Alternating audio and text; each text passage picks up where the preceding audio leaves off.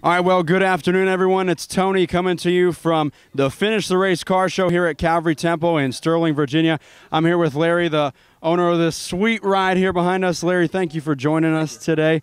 And can you tell us what kind of car you have here? Yes, I have a 2010 Dodge Challenger RT with a few little extra perks on it, ghost flames, things like that. Nice.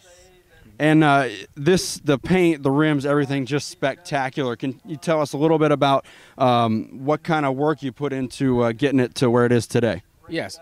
First, I start off with just the basic car. The car, as you see now, has been completely redone from the outside, the interior, the under the engine, the ghost flames. We had ghost flames put on the vehicle, so we just took the basic car, the basic RT, and we just redid it.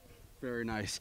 And do you have a favorite part of the car, you'd say, or just love the whole thing? Well, one of my favorites is the glass radiator tube.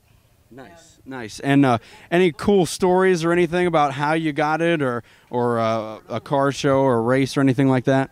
Well, yes. I bought it on my birthday, and when I bought it, I took it home, and my wife said, like, must be going through a midlife crisis. So that's how I ended up in the garage. Excellent. Well, we really appreciate you bringing it out today, and thank you for featuring it.